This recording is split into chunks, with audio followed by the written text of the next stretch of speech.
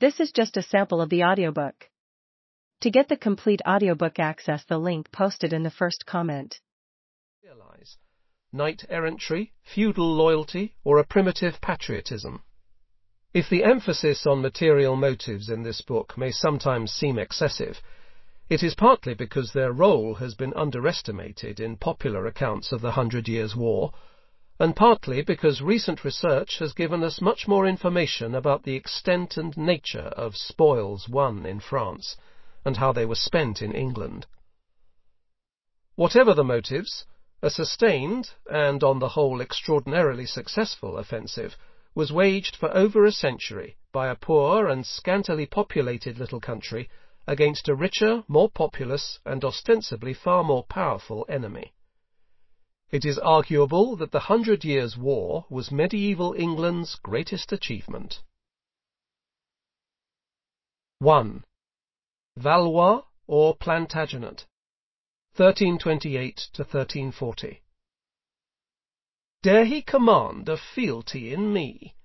Tell him the crown that he usurps is mine, and where he sets his foot he ought to kneel.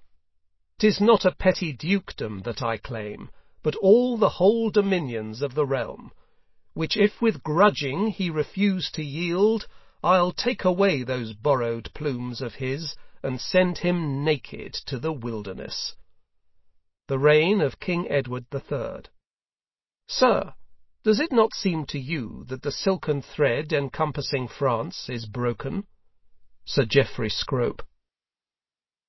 On the first day of February 1328, King Charles IV of France, third son of King Philip the Handsome and last of the Capetian dynasty, lay dying. He had no children, but his wife was pregnant. On his deathbed, Charles said, "If the Queen bears a son, he will be king, but if she bears a daughter, then the crown belongs to Philip of Valois." Philip, Count of Valois, Anjou and Maine, was 35, a tall, handsome nobleman who was famous for magnificence and for prowess in the tournament and on the battlefield. He was a great-grandson of St. Louis, and King Charles's first cousin.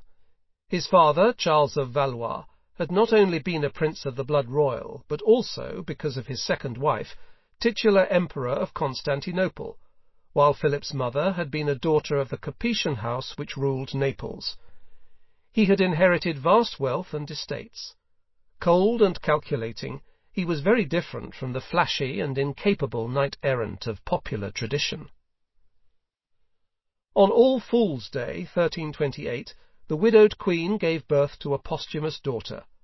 Philip at once summoned a well-chosen assembly to Paris, who swiftly acknowledged him as their king, Philip VI. They did not know how much misery and destruction they had thereby brought upon France. Across the Channel, an even more dramatic scene took place 2 years later. Parliament had met at Nottingham in October 1330, and Isabel, the Queen Mother, and her lover, Roger Mortimer, Earl of March, who was the real ruler of England, had taken up residence in the castle. On a dark night, the 18-year-old King Edward III and a band of young lords entered the fortress through a secret passage, and, after cutting down the guards, burst into the pregnant Queen Isabel's bedchamber to seize Mortimer. Edward personally broke down the door with a battle-axe, though he tried to avoid being seen by his mother. Despite Isabel's plea, fair son, have pity on gentle Mortimer," Roger was hanged, drawn, and quartered on the common gallows at Tyburn. The young king had at last won control of his kingdom. Edward had every reason to hate both Mortimer and his mother.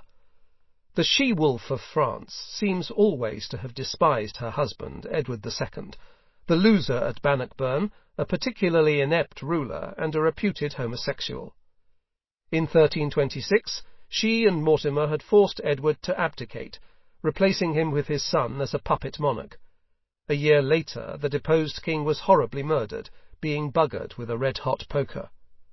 Mortimer, perhaps the nastiest man ever to rule England, had governed by fear. Not only had he killed Edward II, but he had tricked his brother, the Earl of Kent, into a conspiracy and then legally murdered him. To cap everything, he had got the Queen Mother with child. However, Edward was merciful to Isabel, allowing her to withdraw to